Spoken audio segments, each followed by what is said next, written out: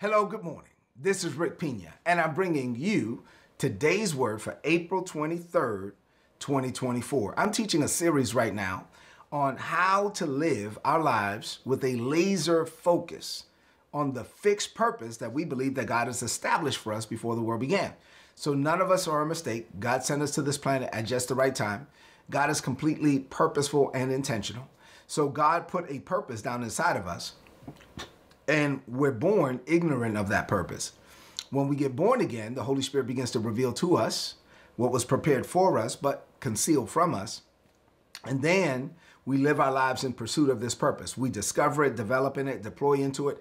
The goal is to find it, follow it, and finish it before we die. We've been studying the life of Joseph.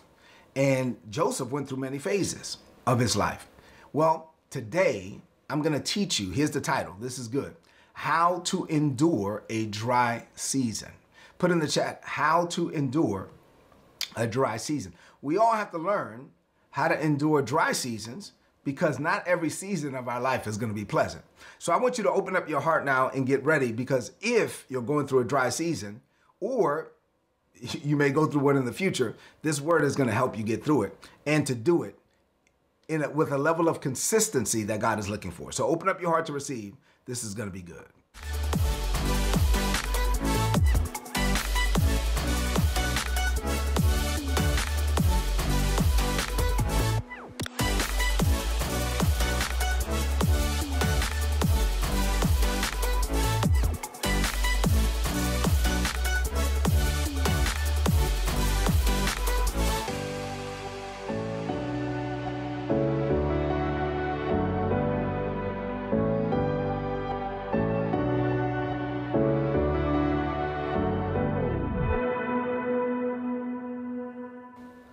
All right, so let's get into the word. But before we do, let me just make this quick announcement. So tonight I'm teaching Bible study at VCMI Woodbridge.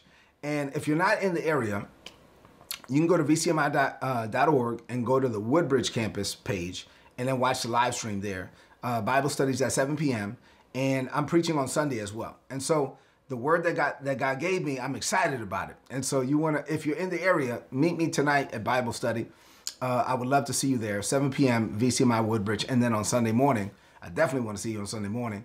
And we believe it's going to be good. All right. So that out of the way, the foundational scripture for this year that we're standing on is Proverbs 4:25. This is what it says. Set your gaze on the path before you. Say this, I set my gaze. With fixed purpose, looking straight ahead, I ignore life's distractions. I'm going to look straight ahead. I'm going to ignore every distraction. So we're also looking at James chapter 1, verses 2-4 from the Passion Translation. This is very powerful as well. This is what it says. My fellow believers, when it seems as though you are facing nothing but difficulties, you should see it as an invaluable opportunity to experience the greatest joy that you can. For you know that when your faith is tested, it stirs up inside of you the power to endure all things. And then as this endurance or grace grows inside of you, stronger and stronger, it releases perfection or maturity into every part of your being until there is nothing missing and nothing lacking. Say that. Say there's nothing missing and nothing lacking. Say I am mature in Christ Jesus. Genesis chapter 39, beginning at verse 21 from the Message Bible, the Bible says, but there in jail, God was still with Joseph, and he reached out in kindness to him and put him in good terms with the head jailer. That's the favor of God. Say, the favor of God is on me. The head jailer put Joseph in charge of all of the prisoners. Joseph wound up managing the whole operation. The head jailer gave Joseph free rein, never checked in on him. Why? Because God was with him. And whatever he did, God made sure that it worked out for the best. Put in the chat, whatever I do, God is making sure that it works out for the best. Ecclesiastes chapter 3 and verse 1, King James Version says, to everything there is a season and a time for every purpose under the heaven. The easy to read version says there's a right time for everything, and everything on earth will happen at just the right time. So everything in your life is going to happen, and it's going to happen at just the right time. So what does this mean for you today. I have two things. I have two things to share with you this morning. And this word, I believe, is going to help a lot of people. Y'all ready? Two things. Here's number one. Here we go. We all go through dry seasons. I would love to say that we didn't, but the truth is that we do. So we all go through dry seasons. While we all have a divine assignment from God, an assignment that was established before the world began. I already told you that we must discover it, develop it, and deploy into it, find it, follow it, and finish it, right? Before we die. But as we're going through this, we live our lives out, I've told you this many times, in times and seasons, levels, and stages, right? So there's a time for this and a time for that. There's a time for this and a time for that. Those are times. Within those times, there are seasons that we matriculate through. And within those times and seasons, we have to go through levels and stages. So there's times and seasons, levels and stages. To be clear, not every time, season, level, or stage is going to be pleasant, right? So I would love to tell you, I believe that it's God's will for me to prosper. I believe that it's God's will for you to prosper. I believe that God takes pleasure in the prosperity of his servant. That's the Bible, right? I mean, so I do believe that it's the will of God for us to prosper, to come out on top, to win. But that doesn't mean that every season and every experience of my life is going to be pleasant. There will be some seasons that are more enjoyable than others. There will be some seasons that, at least on the outside, seem more fruitful than others. So we all have to endure seasons that seem, at least on the outside, dry. So there he was, Joseph. He was in prison. I told you a few days ago, he was beginning again, right? His father, who loved him dearly, thought he was dead. I mean, think about that for a minute.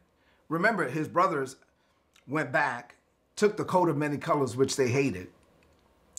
They killed an animal. They took the coat of many colors, dipped it in the blood of the animal, took the coat back to their father and said, hey, we found the coat. We didn't find Joseph. I guess Joseph is dead.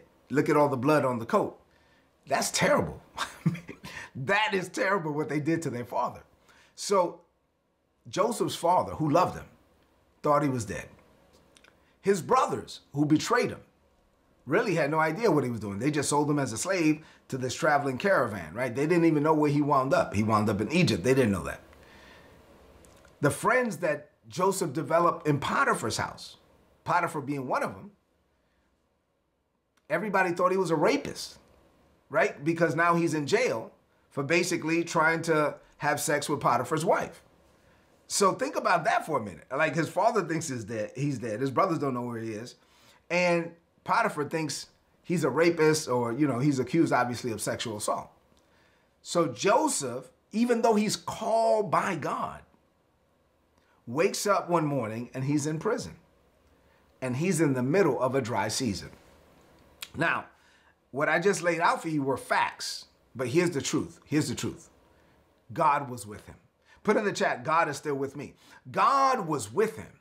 God was still with him. So on the outside, looking in, it looks like, man, Joseph is terrible. Like, Joseph is having a terrible life. But on the inside, God was still preparing Joseph, and actually, he was in the center of God's will. He went from favorite child to slave. And then he went from slave to prisoner. So on the outside, you would say, oh my God, that kid, his life is all jacked up. But on the outside, people don't see what God is doing. Remember, God is moving pieces around on the chessboard of his life. And so can you imagine? Like, his brothers are back home. His brothers are chilling. His brothers are having dinner with their dad. His brothers are hanging out with the family, and he's in prison. And he went from son to slave. He went from slave to prisoner, and God was working. Come on, man. You telling me that God was working in that? Yes, God was working. It was a dry season. And the truth is that a lot of us, we go through these seasons and it looks like God is not working, but God is always working. Put in the chat, God is always working. It may seem like on the outside, you're going through a dry season. Maybe on the outside, to other people, it looks like, oh, you've messed up. Like, this is not the season of your life where you're thriving. It may look like you're not progressing to other people. Maybe for you, even for you, you're like, this is not what I expected. This is not what I wanted. This is not what I prayed for. But think about Joseph. Do you think when he woke up in prison, this is what he wanted? No, but he was being processed for his purpose. Listen, sometimes we go through dry seasons. Sometimes we go through difficult circumstances. Sometimes we have to drink and swallow a bitter pill in life because it's part of God's plan and God is moving things around for us, and it may not be pleasant. And on the outside, it may not even look like it's being fruitful, but keep living long enough and keep your attitude intact. You know why? Seasons change. Put in the chat, seasons change. And when the season shifts, you want to be ready. Put in the chat, oh, I will be ready. I will be ready. When the season shifts, I'm going to be ready. So here's a few things we can glean from this first point. We must learn to rest in God's sovereignty during dry seasons. We got to recognize that God is orchestrating things for us. And sometimes there's a dry season, but there will never be a dry season without a purpose.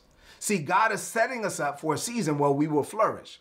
And he's setting us up in the dry season. If you can't handle the dry season, God says you're not ready, nor are you worthy for the harvest. And so you got to learn how to handle the dry seasons so that God can trust you with the abundant season. God is looking for consistency in character.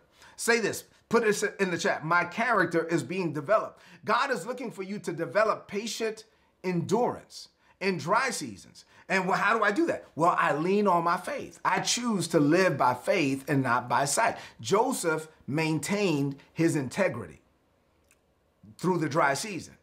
Joseph maintained his integrity and his faith when he was being tested. His character was being refined for the things that were waiting for him on the other side of the season. So there are things that are waiting for you on the other side of the season. And right now, your character is being developed and refined. And let me tell you something, perseverance pays off. You can put that in the chat if you want. You got to keep pressing forward. You got to make progress. Watch this. You're making progress on the inside, even when it looks like the progress is invisible to people who are looking from the outside. Joseph's journey reminds us that oftentimes our greatest achievements come after our greatest challenges. Our greatest highs oftentimes come after some greatest lows, right? So we have to choose to live by faith and not by sight. We cannot be moved by what we see with our natural eyes. We can only be moved by what God said. The dryness of the present season cannot stifle the fruitfulness of our future. So what I'm going through right now doesn't mean that I'm not going to have what God said. What I'm going through right now doesn't mean that I'm not going to experience God's best. It doesn't mean that what God gave me the dream for is not going to come to pass. It just means that what I need to do right now is be processed and go through whatever I need to go through. I want to pass this test so I don't have to take it again. And so what I want to do is I want to focus on the promises over the problems, knowing that God is preparing me while he's hiding me. Remember when I told you about that? God is hiding you and preparing you. So while you're hidden, God is preparing you. Just like a seed that's hidden in the ground has to germinate in this dark soil before it breaks through the surface, you are germinating in a dry season, in a dark season. You are germinating. You are growing. You are being prepared. And when finally, listen, when God releases you and says, okay, son, okay, daughter, you've developed in the dry season. Now I want to release you. And when God releases you, your development, the growth that you've experienced will be evident to all, because when the season shifts, you will be ready to walk into that season because you made the most of your now. I've told you like a gazillion times, make the most of your now so you can be ready for your next. I'm taking my time this morning. I don't want to get too excited. I really want to teach this because this is really important what I'm teaching. You got to make the most of a dry season. Say amen to that. Say, I make the most of my now. All right, number 2. I only have 2 points for this morning. God is still working in a seemingly dry season. If you look at, I love this picture God gave me. Think about an old, large, tall, strong tree, right? I remember when I got stationed in Washington State in the Pacific Northwest. Oh my God, you go out into the forest and you see some massive trees. If you see a tree, a large, tall, thriving tree, it's a living organism. And in most cases, these trees have been around for hundreds of years. Now, let's think about this tree for a minute. Within those hundreds of years, this tree has had to endure many seasons. Now, there were seasons in the tree's life when it was barren, when it looked dried up, where on the outside it looked lifeless, but it was still alive. And it was actually preparing for the next season. When you look at a tree in the middle of winter, you notice that the leaves are gone. The fruit is non-existent. The branches are naked. The tree seems lifeless.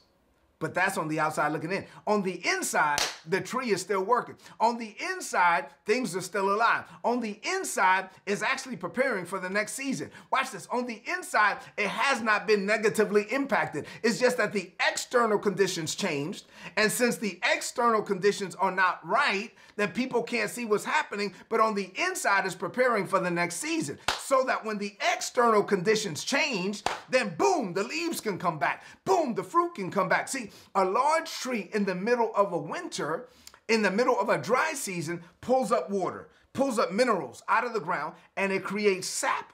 And it's storing up the sap in the winter so that it's ready to produce leaves and fruit when the external conditions change. See, sometimes you and I, watch this, we have to endure sap storing seasons. Put in the chat, sometimes we have to endure sap storing seasons. From the outside looking in, it doesn't look like much is happening in our life. They don't even know what's going on, but they don't see me in my prayer closet. They don't know what's going on, but they don't see me when I'm in this office right here on my knees and on my face. They don't know what's going on. So yeah, on the outside looking in, it may look like a dry season. They don't see fruit. They don't see leaves. They see stuff dried up. They talk about you. Look at her. She used to be this. Look at him. He used to be that, but God is still working. See, God is still working, and he's helping us to store up all the sap that we need. Watch this, so that we're ready to thrive when the season changes. So we're ready when the external conditions shift and change, so we'd be ready to produce what we need to produce. While Joseph was in the prison, he was still called by God. He was called by God to be the prime minister of Egypt. But during this prison phase of his life, watch this, he was in a prison reserved for offenses against the king. He was actually closer to his dream than he ever had been. But from the outside looking in, he was in a dry season. On the outside looking in, it looks like his life was all jacked up. From the outside looking in, it looks like he had ruined his life. From the outside looking in, it looks like nothing is going on in his life. But he was closer to the throne. He was closer to Pharaoh than he had ever been. See, right now, there are people that are watching me that are enduring a dry season. External conditions have changed, but that does not mean that your internal attitude is supposed to change. God has given you an internal regulator, and that regulator is the Holy Spirit. Come on, put in the chat, say, I have an internal regulator, and that's the Holy Ghost. The Holy Spirit is on the inside of me. The Holy Spirit brings up the Word of God, and between the Word of God and the Holy Spirit, it means that I have the power to remain patiently, to develop patience and to develop endurance, to develop the force of consistency, that I am going to be consistent on the inside no matter what's happening on the outside. See, since you are dedicated to remaining the same on the inside no matter what's happening on the outside, then when the season shifts on the outside, you will be ready to produce. Why? Because you stored up your sap, because you've made the most of your sap storing season. So when the spring comes, you'll be able to produce the leaves and to produce the harvest that God wants to produce in, with, and through your life. So this dry season is going to end. There's no such thing as a season that lasts forever. So when the season ends and it shifts, you will be ready to go and you'll be ready to grow. Here's some things you can glean from this, so I'll close out the message for today. The first thing I want to tell you is that internal growth is what you need to focus on. Watch this, beyond an external show. Paul says, watch this, in 2 Corinthians chapter 4 and verse 16, Paul said that though my outer man is perishing, my inner man is being renewed day by day. Listen, he's saying that I'm going to use our physical body as an example. He says we have a physical body that over time begins to perish and to dwindle, but my inner man is renewed day by day. So while you're going through seasons on the outside that don't look good, watch this, you can still be renewed on the inside. This is a season for you to be renewed and restored and revived and replenished on the inside, no matter what's going on the outside. So when the outside changes, when the conditions are right, you will thrive, you will flourish. Why? Because you were ready. You develop spiritual resilience.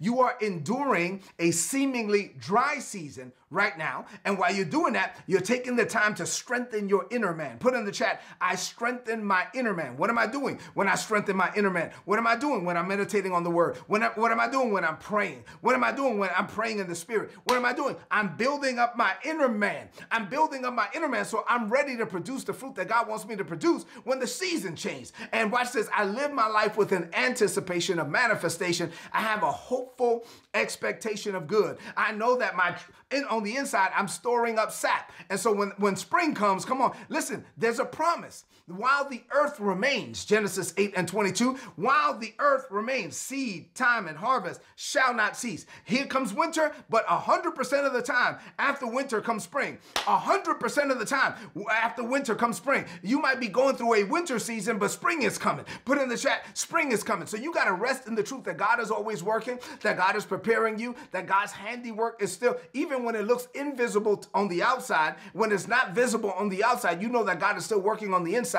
So look at me, get prepared. Say this, I am prepared from every opportunity. When the season changes, when the season shifts, I will be ready. You know why? Because prepared blessings come to prepare people. Put in the chat, prepared blessings come to prepare people. So when my spring comes, I will be ready. Why? Because I'm preparing myself now. There is a time of tremendous harvest.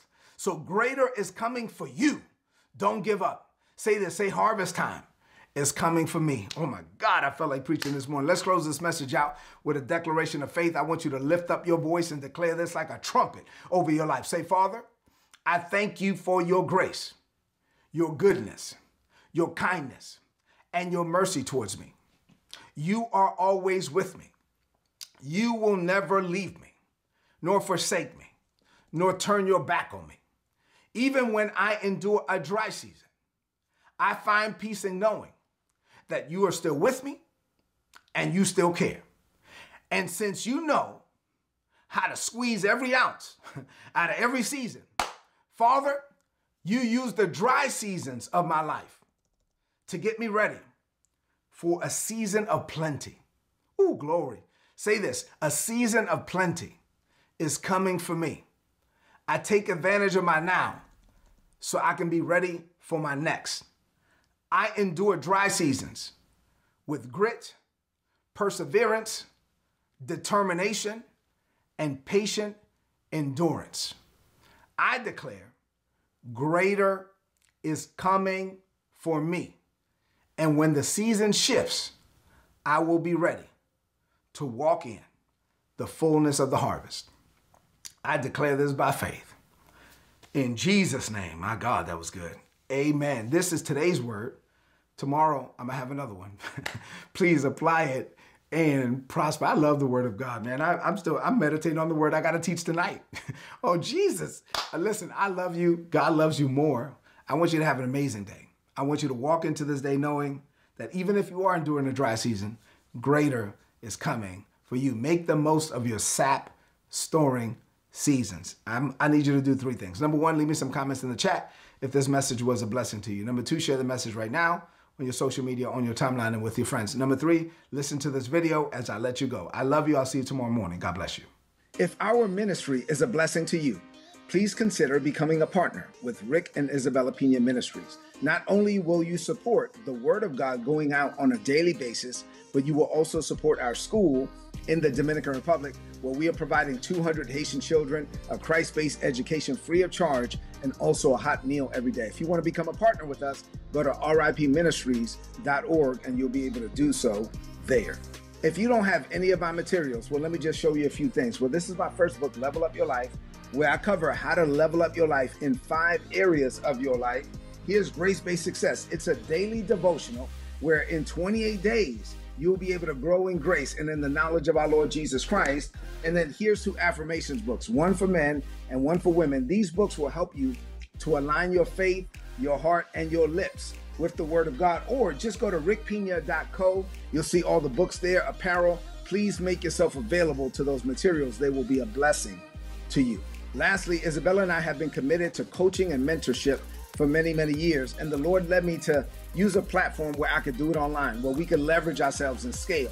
So now we have over 600 videos and continuing to grow. We're recording videos on a weekly basis where we're covering how to grow in grace and in the knowledge of our Lord Jesus Christ and how to be successful as a Christian and in business and with relationships and etc. So if you're interested in that, please go to patreon.com/Rick Pina. You will be blessed. Thank you for being a blessing to us, and we pray that we will continue to be a blessing to you.